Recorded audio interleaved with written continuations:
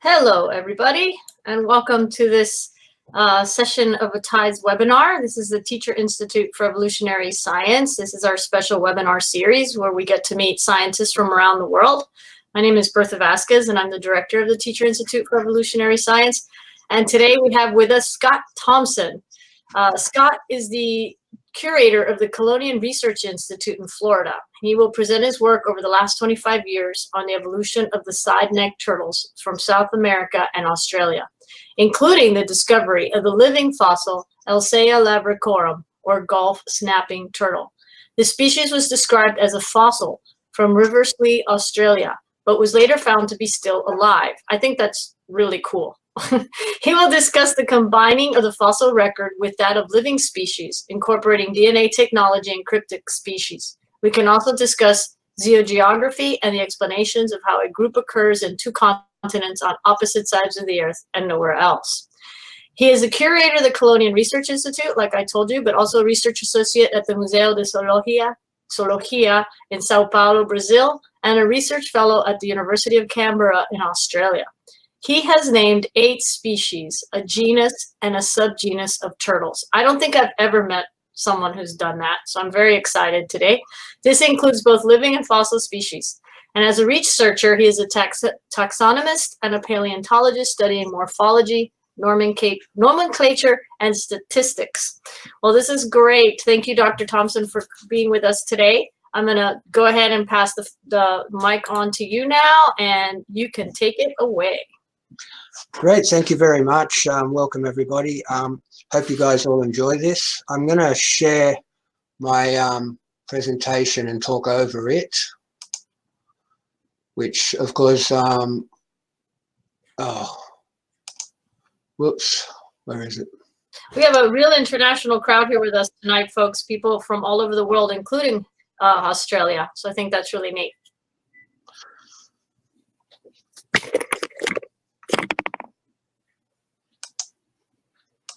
Okay, can everyone see that? Yes, I think so. Okay, basically, I've been at this a while, and hence the picture of me when I was much younger there. But that particular picture is quite important because what I'm doing there, that specimen is the holotype of that species, which I described in 2006. And so that is the original specimen used to describe the species. And that's a species known as Elseya albigula, or the Burnett River snapping turtle from Australia.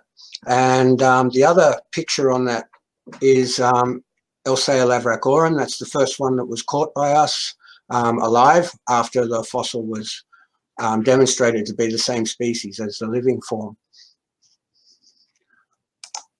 Okay, as I said, I've described quite a few species. I'm going to get to the fossil in a second. And I wanted to show some of the stuff I've described over the years. One of the early ones I described was a turtle called Chelonian Research. And I know some of the names sound a little strange, but these are scientific names. Scientific names are the formal names of species. And you're familiar with many more of them than you probably think, because no dinosaur, for example, is even known by anything but a scientific name. So they're not that difficult. But Burrungangi is actually Burrungang is the Aboriginal Australian word for that species. So when I named it, I used their name for the species, which would be a bit like using in North America, for example, an Indian name for a species. So when you discover a species, you get to give it the name. I get to choose the name, yes. There are rules about how you do that, but I get to basically choose it.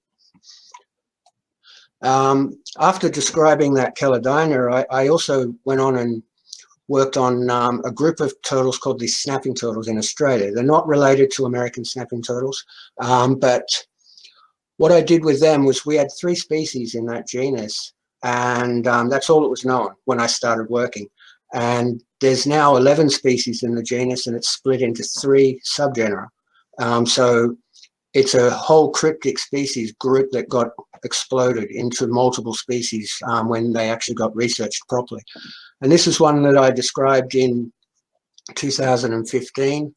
And that's also the subgenus I named, Hanwera Kelly's, which is, it's pigeon, which is a New Guinea language, Hanwera, which means stream, and Kelis, which is Greek, which means turtle. So basically you combine words together to form names, and that's how you do it. And other parts of this genus I also split up. Like I said, I described Elseya albigula, and on the left is that turtle. That's a female, a male, and a baby of the species. And it's in another subgenus called Pelecomastes. Now, I didn't name that genus, but I resurrected it. It had been forgotten and lost. It was described in 1897. And what I did is I realized it was pertaining to all these turtles from Eastern Australia, so I resurrected the name and used it rather than come up with some other new name. And another one I described in 2016 was Elseya flaviventralis. Now, I also started out dealing with the Elseya because that was my master's at the time, back in the late 1990s. Another problem in them was these two species were also known as Elseyas back then. And so the genus I described is Myukelis. Another Aboriginal word, Myuna, which means high water, and Kelis, which means turtle. So combine them and you've got high water turtle. And they live in the top areas of streams, and that's why I named it that. That genus got split by somebody else, and they named the genus Flaviemis, which was one of the species in that group, Flaviemis purvisei. Now, this is the sort of work I do. Basically, this is me at several museums. On the left and right, I'm at the Chelonian Research Institute here in Florida. We are a non-profit museum, private museum, but we have one of the largest collections of turtles in the world. We have over 18,000 specimens, and we have specimens representing over 95% of the species of turtles on the planet. And in the boxes behind me on the left is 46 species of side-neck turtle, Chelidae, family Chelidae, and an alligator snapping turtle that I got photographed with on the right. In the middle, at the top, that's a guy by the name of Jason Schaefer taking the selfie, but I'm in the background. We're working on a new species of Elseya that's not been described yet. And down the bottom, one of the things I end up doing a lot, and the top one is at the Queensland Museum in Australia. The bottom one is at the Museum of Victoria in Australia. And one thing I end up doing a lot, I've been identifying turtles for the last 30 years and working on it fully for the last 25. So whenever I go to a museum, I end up with every drum of turtles they've got, and I sit there and identify every turtle they have. And so I can spend up to a week at a museum just going through turtle after turtle after turtle, putting a name, telling them what it is, because they don't know. People basically drop specimens, animals that have died for whatever reason, off to the museum where they get preserved, but they often don't know what they are. And so I will go through and identify them all to species so they know what they have, and then they update their databases. And that's literally what I'm doing at that point at the Museum of Victoria. I went through thousands of turtles over the period of a couple of days. Now, the Gulf snapping turtle, Elseya lavarackorum, I won't deny it is an event that probably made my career. I won't deny that. It was a very interesting and unusual situation. Now, Arthur White and Mike Archer actually described the species. I didn't name it. And in 1994, and they described it as a fossil that belonged to a genus called Amadura. And it was from Riversliegh in Australia, and I got to see the turtle shortly afterwards. Arthur White showed it to me. And for those interested in TED Talks, by the way, you can see Mike Archer. He did a TED Talk on de-extinction, which is very interesting. But as soon as I looked at it, I knew that wasn't an Amadura. So on the site, I could tell it wasn't one of those. But what I can tell by sight and what I can prove are not necessarily the same thing. So I then spent 2 years proving that it wasn't an Imadura, and also proving it was still alive, which meant I had to do some serious research because there was no description of characters that would have helped at the time. And I've put drawings up of the fossil rather than photos because drawings are often better than photos when it comes to fossils, because you've all heard the saying, can't see the forest for the trees. Photos just show so much detail that you often lose what's important. Whereas in a drawing, I can just show the important details, but the drawings are done from photos, so they're actually 100% accurate. You can measure the drawings and they're as accurate as measuring the actual fossil. So I looked at characters, and these are some of the characters I looked at. And if you look here, this is an area I called the anterior bridge stripe. I had to develop a nomenclature for turtle shells. It hadn't really been done. And you'll see it's present in both specimens. This is a modern Elseya, this is the fossil. And also on the plastron, which is the belly of the turtle, you've got these lines here, which are very similar. So there was a whole series of characters, about 6 in total, that I used to key the fossil and the living species out, and they came out the same. And that was how I demonstrated that the living form was the same as the fossil. I also, at the same time, demonstrated it wasn't an Imadura and was actually an Elseya. Now this was a fairly massive publicity thing the next day after the paper came out. I won't deny that. Even Carl Zimmer wrote an article on it about it got voted into the top 100 science stories of 1996. Carl Zimmer wrote the article on that. And it's a living fossil. So basically a living fossil is a species that is found to be alive after it's been found as a fossil. So as I said earlier, I have things called holotypes, which is the original specimen describing the species. In most species, living species, that's a specimen of a living turtle. This is a living species whose holotype is a rock. And that is extremely rare. It's not very common. There are a few species, and I think she's in the channel somewhere, Jenny Bramall. I think she worked with one of them as well, another one, a mammal.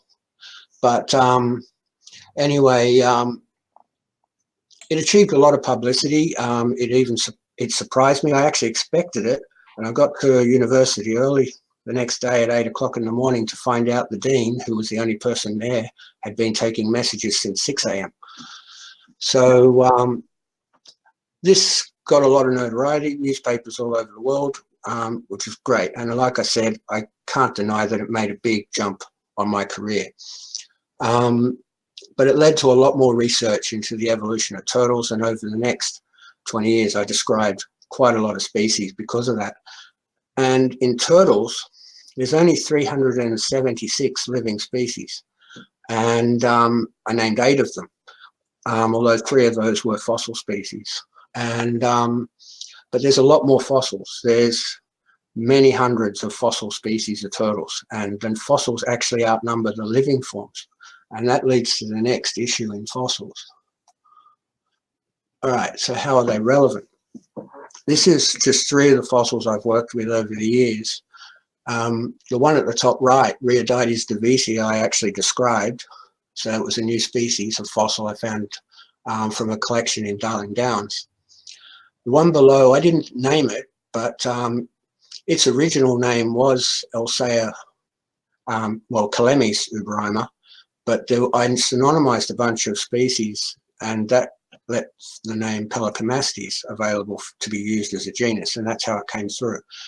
And I resurrected this species.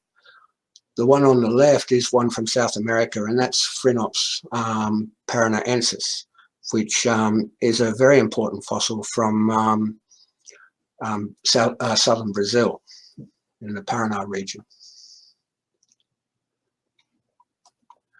This is another fossil that I described, one of the early ones I did. This is an Elseya called Nadi Bajagu. Again, it's an Aboriginal term, Nadi Bajagu. It's 2 words. It means from a long time ago. And so it means ancient turtle. And this is a 2.8 million year old turtle that I described from Queensland. Okay, how is it used? This is why I'm using the fossils. This is a combination data set, and it's a very new one. It's not technically been published yet.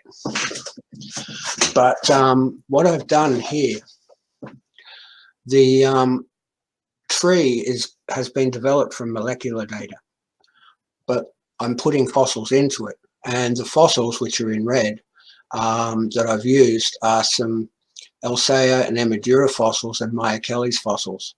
And what the fossils do is it allows us to place known times into that tree. The tree is basically showing the genetic distance between each of the species down the right-hand side.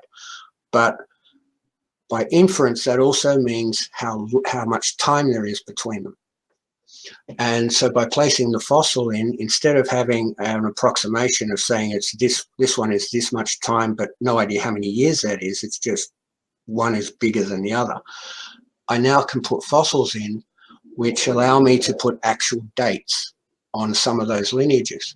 And these are very old. Some of the fossils in Australia and South America are extremely old with the chelids, and they go back around about 130 million years in South America and 106 million years in Australia. So these things are very, very old fossil lineages and show that the turtles have been evolving for a long time. And by placing dates, we now know we can now tie it to many, many other things. Yes, 130 million.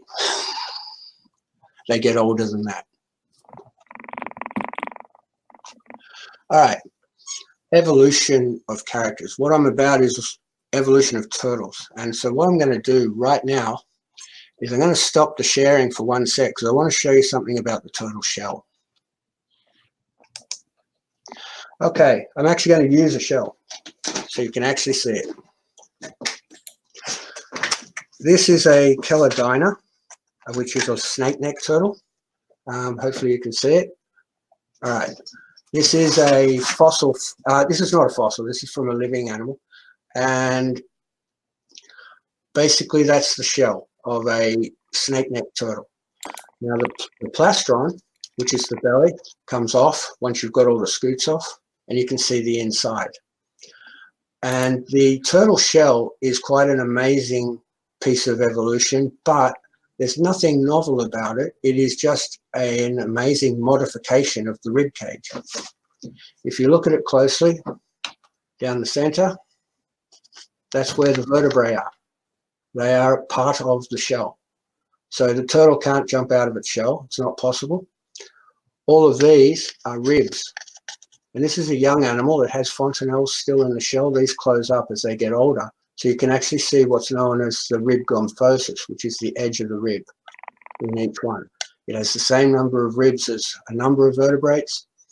And so basically the turtle shell is nothing but an extremely modified rib cage. One of the interesting things is they have their ribs on the outside of their pelvis. If you feel your back, you've got a shoulder blade there. So your anterior pelvis, your shoulder complex, is on the outside of your rib cage. With turtles, they are on the inside, and they're the only vertebrate to do that. It's unique. But in the end, as weird as the turtle shell looks, it is, in the end, just a rib cage. And it is used for armor by the turtles. So we'll put him down, and I'll go back to the screen share. You know, I always tell my students, Dr. Thomson, that nature doesn't like completely make something new. It just modifies what it has. Absolutely. It's a variation on a theme, so to speak. Yep, and all vertebrates have more or less the same theme, no matter how strange they look. They are all basically quadrupeds. They're all basically got rib cage, vertebral column, skull at the front, tail at the back. Even us humans, we've modified it. Yes, we are now bipedal, but it is still the basic same framework. And we all have 5 fingers. We're tetrapods. tetradactyl. And anyway, on the screen is some ancient turtles, very ancient. And the top one that is a genuine true turtle is the one called Papacheles, which goes back over 200 million years. So the interesting thing with the turtles is these things have survived 2 mass extinctions. They've been around for over 240 million years at least. And the 2 mass extinctions they survived was the one at the end of the Triassic and the one at the end of the Cretaceous. So they didn't just watch dinosaurs go extinct, they watched them evolve from nothing, from the reptiles that were around beforehand. So they've been through all of that. And turtles are very old, and they've been around a long time, and I think they'll probably get through the next mass extinction too. They can go very long periods of time without food and water, and they have very slow metabolisms, so they can just do their thing slowly. All right, so this is leading into evolution, which is kind of what I study. I'm studying the evolution of turtles, how they evolved.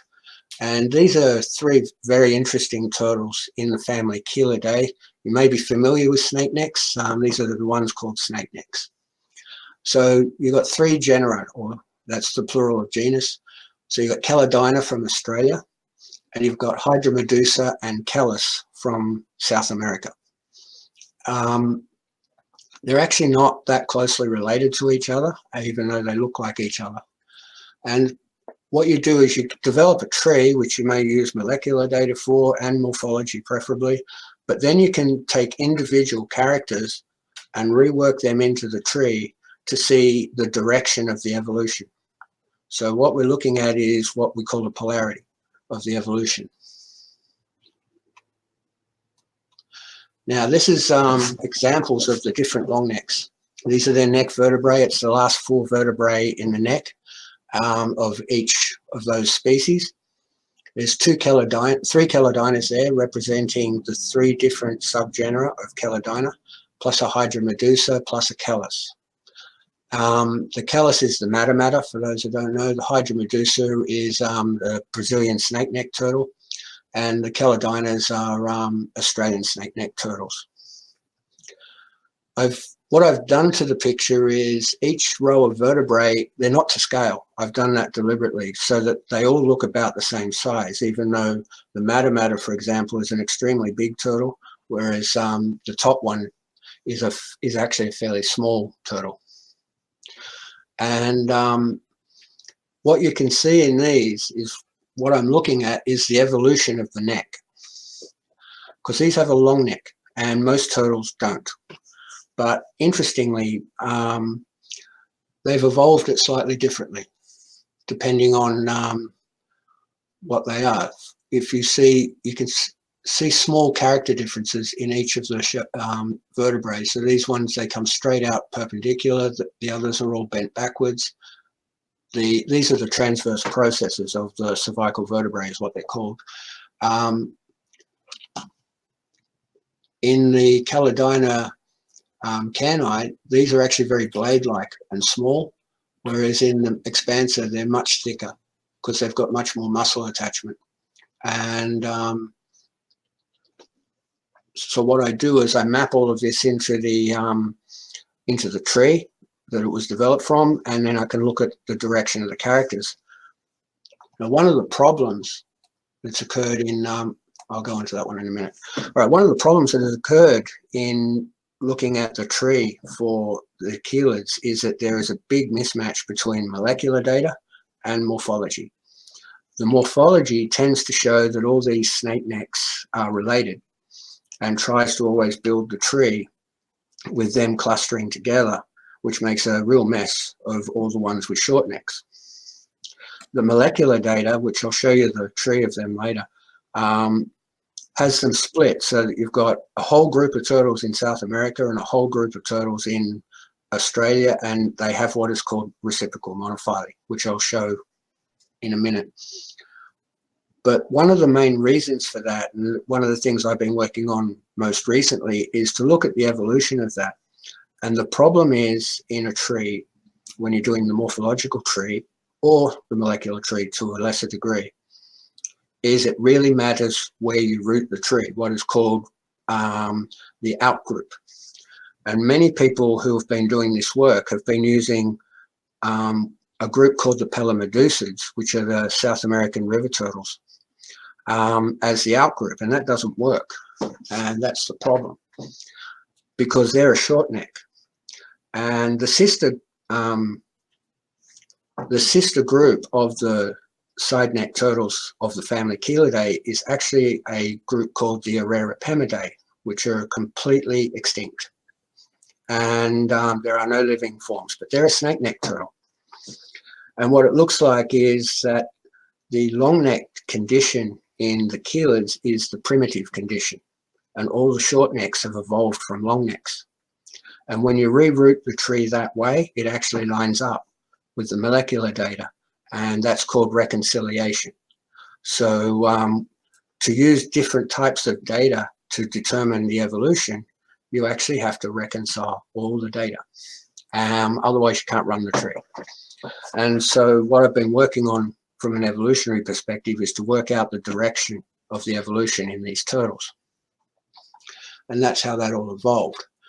Once you've got your tree worked out, you can go into another area, which is called zoogeography. Now, this is another species I named, by the way. This is Chelonian cani, and they are quite spectacular. But so just looking at the side neck turtles, which are my specialty, I'll use them as the example. Now, they're distributed like this, and if you look at a map that most people see of the world, any projection of the world map flattened out like you usually see it, they occur in Australia and South America and nowhere else. You know, how did they connect? How did they get one to the other is the question. Obviously, at some point they were connected, otherwise they wouldn't be in those two continents, but Australia and South America were never connected in any direct way. So you've got to look at the world at a different angle if you're going to do some zoogeography.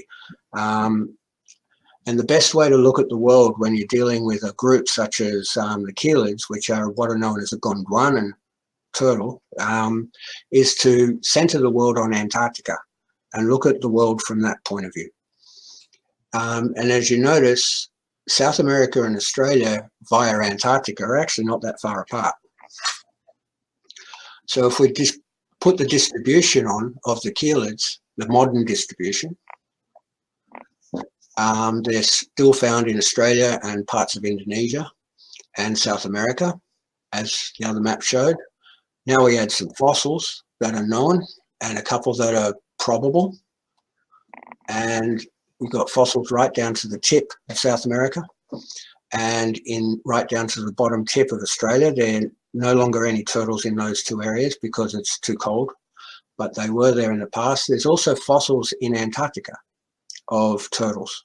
Antarctica used to be covered in forests, and it had dinosaurs. It had many species of animals living there that went extinct when Antarctica froze. Now let's look at it in the past. The world didn't always look like it does now. It moves constantly. All the plates of the Earth move. So we rearranged the Earth to how it looked about 105 million years ago. And Australia is still connected to Antarctica, and South America is still connected to Antarctica. And it looks like the Chelidae, the side neck turtles, split off from the Araripamidae in South America about 135 million years ago. And they spread.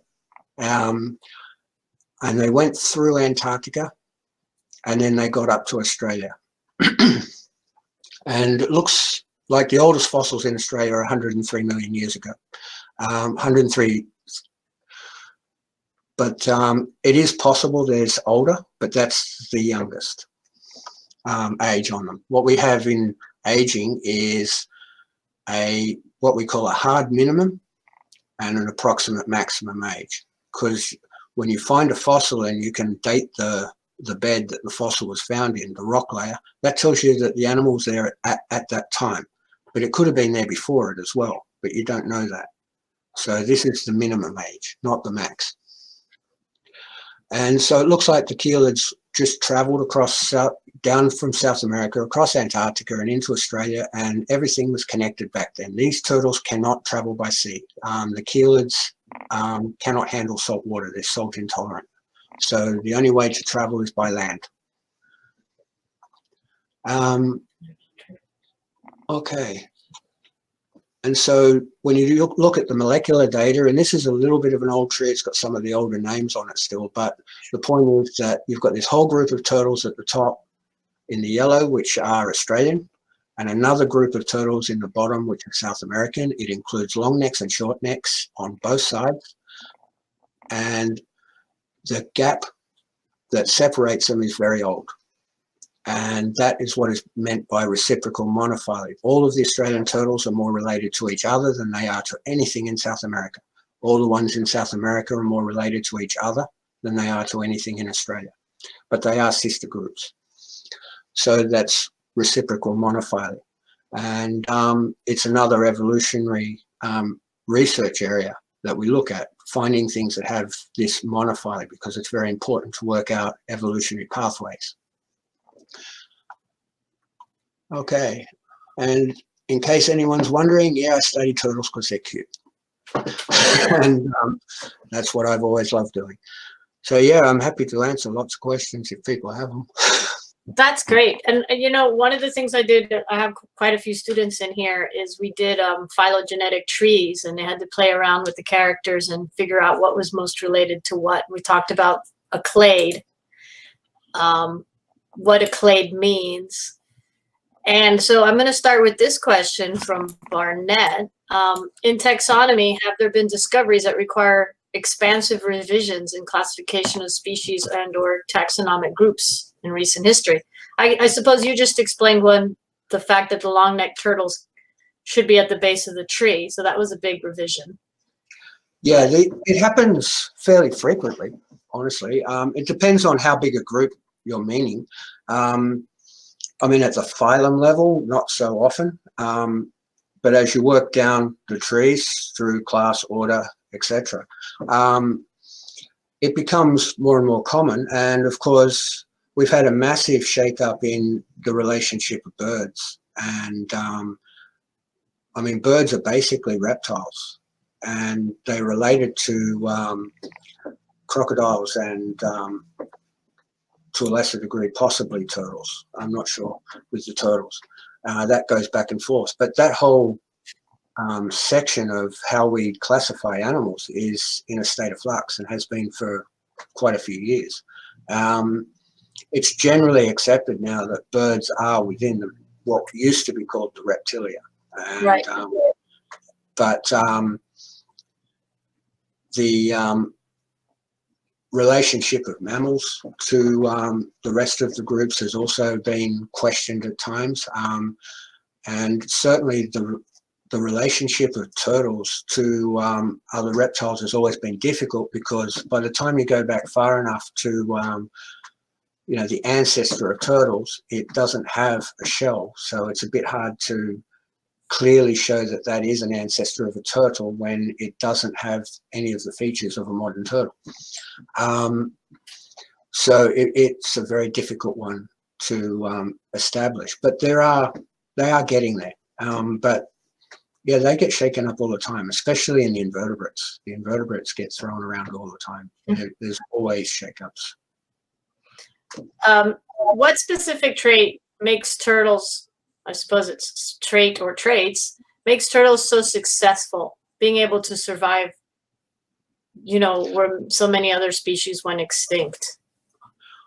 Well, first up, the ones that survived were probably small. When I say turtles survived, I mean turtles as a group. It doesn't mean they all survived as species. A lot of them possibly went extinct. But the turtles in general, they have very slow metabolisms, which is very helpful if most of the world's food crashes because an asteroid is hit or something. They can go a very long time without food. I mean, the turtles and tortoises collected by the whalers would be sat on ships for up to a year without being fed or given any water. So they can go an extremely long time without food. They lay eggs, which helps, less investment. And generally, they're actually quite tough animals. And they have armor, which helps. They have a thick reptilian skin, which would help. So they have a slower interaction with the environment. It doesn't mean they can't go extinct. It just means that as a group, they have survivability. What are the main differences that distinguish sea turtles from land turtles? Apart from the flippers, although there is a freshwater turtle with flippers, a turtle called Curator. Sea turtles, for the most part, with the modern ones, all belong to a single family, the Cheloniidae. And they have salt glands under the eyes. They have unique features of the skull and scalation of the head. They have flippers, modified front feet to use for swimming. And their locomotion method is not a walking style.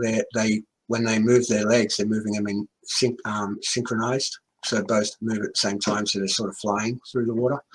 And this goes for the leatherback as well, which is in a different family, but it's many of those features as well. And none of the freshwater turtles have that combination of features.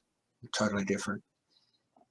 Here's a good question. Have we found transition fossils where the rib cage is gradually moving outside of the pelvis and it's visible as it's moving in a different spot? There are fossils that people believe are ancient turtles that have the plates developing. Tasaurus, for example, which was the first one on that poster I showed.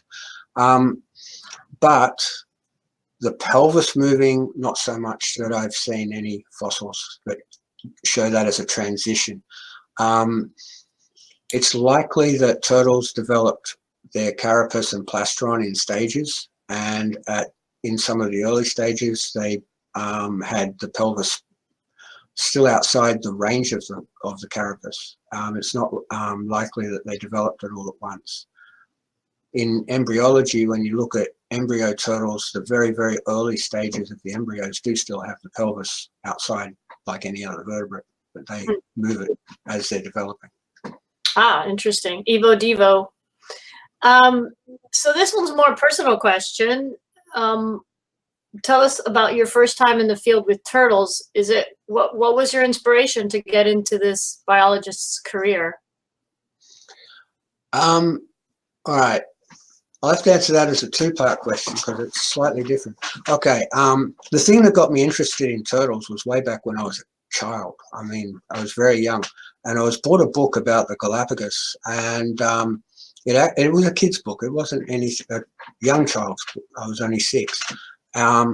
But it showed pictures of different tortoises from different islands and that they were different. And I found that quite fascinating.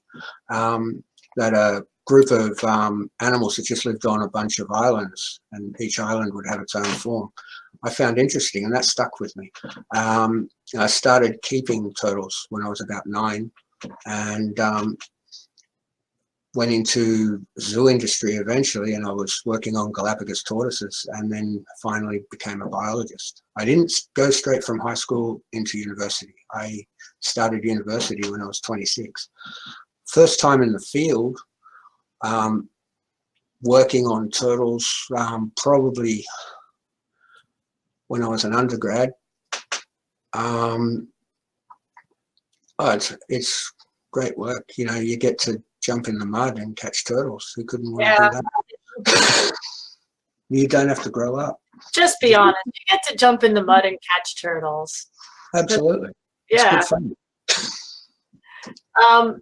Question: the new Elseya species being described by yourself is it from the Daintree region of Queensland? And Who I'm asked? means Queensland. That is the American in me. I'm assuming that's Queensland, Australia. Yeah, that one I was looking at the time with yeah, at the Queensland Museum. Yeah, that's the one from the Daintree that we were looking at. Yes. Okay. Can we use recent fossil history in conservation? For example, P. umbrina, their historical past was surely not from the muddy pools of Western Australia. Should we be looking to redistribute for the purpose of conservation, or are there too many problems involved with that? I actually think they should, and I've said that to several of the people working on the conservation of Pseudomedura. The one they brought up, Pseudomedura umbrina, is a turtle found only in southwest Western Australia, and in 1969 there were only 30 of them left alive. They're almost extinct. There's a lot more of them now. There's been a very successful captive breeding program. There's about 600 of them alive now. But the thing with that species is when I've been looking at turtles throughout Australia and their distributions, the zoogeography of them, most turtles stayed to the east. But there's fossils of Pseudomedura umbrina, or well, Pseudomedura, the same genus, not the same species, in Riversliegh, the same place where the lavarackorum was found, which means that the species used to occur in North Queensland, which is on the opposite side of Australia, some 6,000 kilometres away from southwest Western Australia. So what I think has happened with that species over time is that as Australia has been moving north, and Australia moves north at about 3 centimetres per year, the species has been moving south to compensate for that, so as it stayed in a similar bioclimate all the way. But what I think has basically happened to that turtle is it ran out of Australia. It's now found in the southwest corner of Australia almost. It's in, I don't think it's in its most favoured habitat. It's living on the edge of what it can cope with. And I don't think that humans had much to do with it going almost extinct. We probably were the final nail in the coffin when we developed Perth and did a lot of damage to what was left of what habitat it could use. But I think that species didn't do very well in that habitat before humans got there. They were just surviving, barely. And I think its actual habitat, preferred habitat, is a slightly different one, slightly wetter. It's still a fairly dry grassland type swamp habitat, which is what it lives in, but wetter than what it is now. And I think that's literally, it just ran out of Australia. The continent moved out from under it, effectively. And it's just got nowhere else to go now. And so finding slightly better habitats using the fossil history of the turtle to show where it used to live might actually help that species. And there are other species that are possibly in the same boat. Mm-hmm. This question's from a very, very big dinosaur fan. How do turtles fit into the general reptilia tree? What general groups are they most related to? How have they, for the most part, collectively changed as a family throughout their time on Earth? I think he just wants to talk about dinosaurs, but, you know. They're basically a member of a group called the Archelosauria, and they, at the moment, that could change because honestly with turtles, it changes a lot. Their absolute root of where they come from, the base of the tree, is debatable and is questioned a lot. It's even considered sometimes they're related to lizards and snakes by some people. But yeah, the dinosaurs are related clearly to the birds. Honestly, to me, modern birds are dinosaurs. They didn't go extinct, they evolved. Chickens are dinosaurs, all right? But I mean, and the turtles are somewhere in that area as well of the tree. And then you've got lizards and snakes, which are the squamates, they're called. They're related to a few other groups, and they're off to another section of the tree. And the crocodiles are related to the birds and turtles, that, depending on which literature you look at, because it changes a lot all the time. Okay. So we've sort of refound this fossil. You found the E. lavarackorum. Are there morphological differences, though, between the ancient fossils and the living species? There were some. The fossil seems to have grown to a bigger size than the modern form. Now, size is not a good character in turtles. They adapt to their environment, and so you get, even now, species that in one river are very large and in the next river down they're very small, and that's just basically the turtles adapting to the productivity of the environment they're in. So as Australia has changed over time, lavarackorum has got smaller. So, but it's still morphologically the same species, because the two things that are not characters, you can't really use as characters in turtles, is size and color, because they're not linked to any evolutionary process. But yeah, they're slightly different, but they're not different enough. Mm-hmm. Well, I went through the questions here. I think I hit the big ones, and we are running out of time. If anybody has a question, now's the time to ask, but we'll wait a few more seconds to see if another question pops up. But that was great. I know I learned a few things. I love the fossil, the turtle you held up for us to see. And how that wasn't a fossil, just a skeleton, but and it's a modern turtle. It's a Chelonian found in Western Australia. Very good, very good. Well, thank you. We've got a few thank yous coming in the comment section for you. Oh, now more and more. And I think that was a very informative presentation, says Sharon. Thank you. This was nice, says Valeria. So thank you so much for joining us. I love helping students, teachers, people around the world interact with scientists. I love how you brought up that you use data. Things are always changing. More data comes in. It's a collaborative effort. You really highlighted a lot of what I try to teach in my classroom, what makes up scientific work. So that was wonderful. And the one thing that you can guarantee is things change, and you've got to just work with it.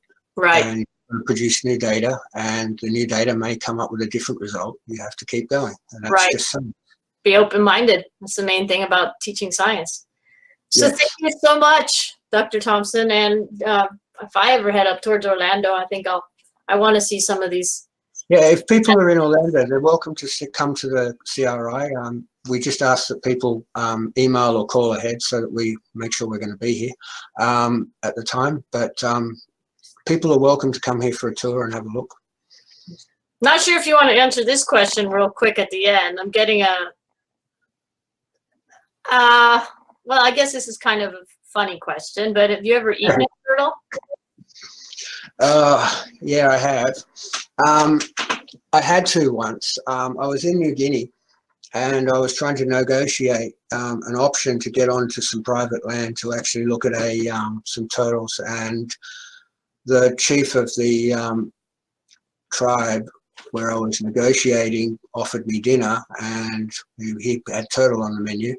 And, it wasn't one of those moments where you offend the chief, so I ate the turtle. It's like eating your friends. It's terrible.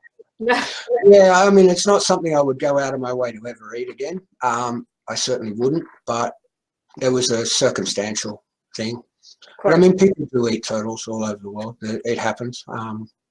As long as it's not causing any issues for the species in question, people do have to eat. Yes, of course. Of course, I agree. Okay, well, thank you for taking that last question real quick. And everybody, this will be also available as a recording on my Crowdcast page, and I will share that on the Teacher Institute for Evolutionary Science Facebook page, our webpage, and the Edmodo. So thanks everyone for joining us. Thank you, Dr. Thomson. Not a problem. Thank you. Bye-bye. Ciao.